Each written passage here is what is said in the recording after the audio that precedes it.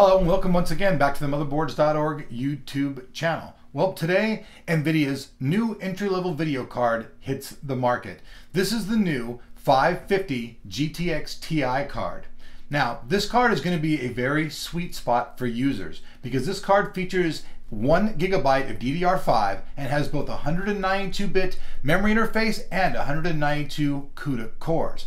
Now, this is going to fit right in the mainstream market because the card's going to be about $140. I really think this is going to be one of the most popular cards that NVIDIA's released all year. Today, I'm proud to bring you the unboxing of ASUS's version. This is the ASUS GTX550 Ti DirectCU top card. Today we're going to be looking what's inside the box. We'll have the full review for you later today, but right now, let's see what's inside of this thing. So we're going to pop open the side here.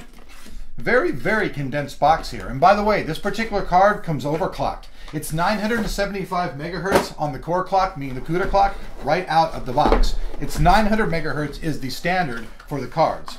So, right here, show you the inside of the box. Go ahead and start taking a look at what all's in here. Basically disassemble the box.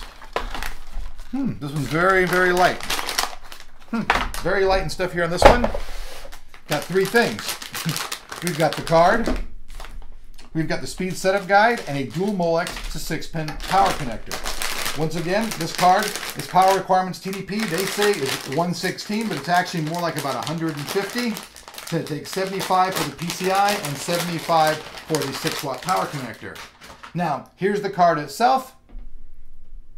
The DirectCU version means that it has better cooling. It helps dissipate heat away from the GPU, keeping the card running very cool. Some of the specifics about ASUS that they love to talk about is their super alloy power. This allows for better overclocking. It keeps your power running on the card, makes the card running smoother. They also feature their voltage tweak software for overclocking the card.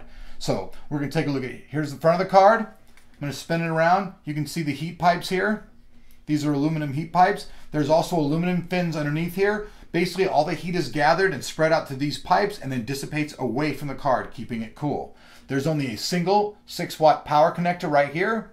So your power is coming from here, and your power is coming from here in your PCI. So that's, you're getting 75 watts there, 75 watts here. There's also a completely new design on this card. This is not the standard reference design that you're going to see from NVIDIA. ASUS took the time to redesign this card in their own manner. On the rear I/O, it's something very interesting here. We have a standard DVI and then an old school VGA, which you don't see very much, and then an HDMI connector. So this card's pretty interesting.